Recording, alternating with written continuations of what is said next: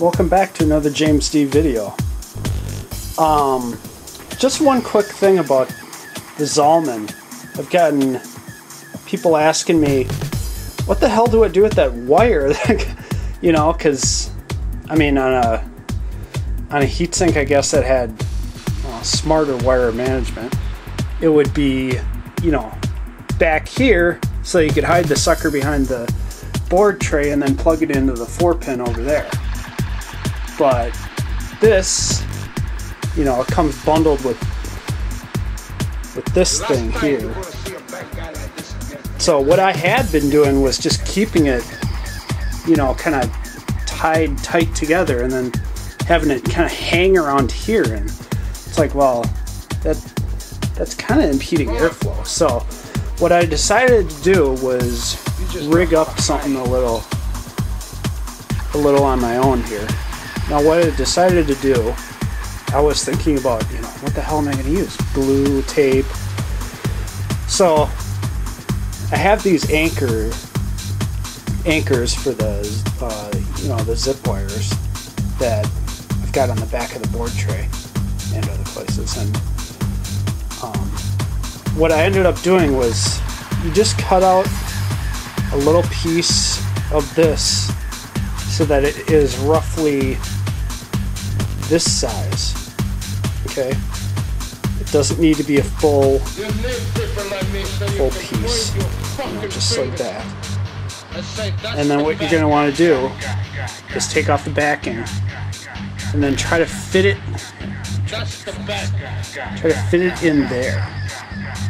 Okay, so that it's nice and tight in there. Don't worry, you won't be able to see it once the cable is over it. And then you're going to want to take a zip tie.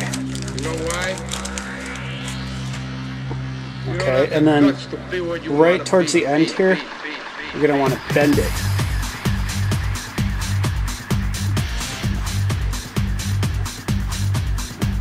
Even closer to the end than that, but you get what I'm saying. You're going to want to bend it so that you can kind of get it in there and it'll come back up the other side. And then that way you can run the cable nice and tight against here. And then down into that little crevice. And then zip it down. And try to use a pen or something after you cut off the excess of the zip wire to shove the little tab down in there. Actually, they did a good job making this cable. I mean, it would have been better if it was all black. But. And then the part back here, it's going to run along the back side. And then you can just use simple tape here. I mean, we're talking like 1.5 inches. And then cut it down in half lengthwise. And then just stick it back there. Here. Yeah, just stick it back there. I mean, the main thing is, you know, you shouldn't be able to see it. So it's back in there. And then there's going to be a little bit of excess. If you've got a case like mine, the Antec 1200, you're going to have access through the other side to that excess. And then you're going to want to take it another zip tie and string it tight and then cut off the excess. And basically you're set. I mean, you know, no more wire just hanging there useless. And the 4-pin is right there. I mean, on your board, a 4-pin might be in a different spot, but if you're using this particular EVGA model, the X58 SLI LE, it's going to be there. So yeah, that's kind of a quick. I mean, it took what, 5 minutes, and you know, it doesn't look that bad, honestly. I mean, when you pull back, you can't even notice.